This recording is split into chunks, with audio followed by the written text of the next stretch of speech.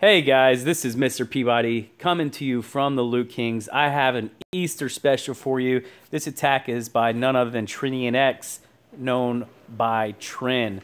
Now this is a Bowler Witch combo. He has two healers, and in essence what he's doing is he's replacing the healers that you typically put on the bowlers to make your funnel. He's replacing that with 3 witches on both sides.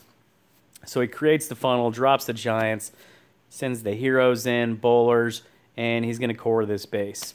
Now he drops 1 healer on each side with those witches as well, just to help make sure they clean everything up on the outsides. He's going to rage here to the core of the base. He's going to use this ability right here on this first Eagle Strike. Perfect timing.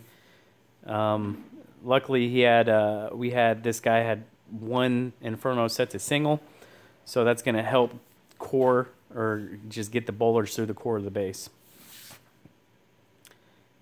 You always want to hold on to your queen's ability as long as possible. It's going to be so crucial for the end of these attacks. And he does a really great job here, saving it till the end.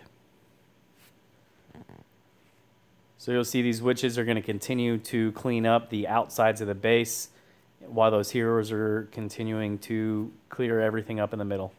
Now I'm going to speed this up just a little bit. Now this probably really helped. That healer went over towards the queen to give it a little extra in time to use that ability here to clean up this last little bit and get through that wall.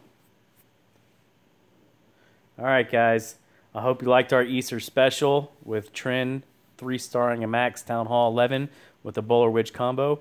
Make sure to hit subscribe. Keep coming back for more. We're continuously uploading new videos and new attack strategies. See you guys soon. Dang, look at that loot. Almost $1 million on gold and elixir.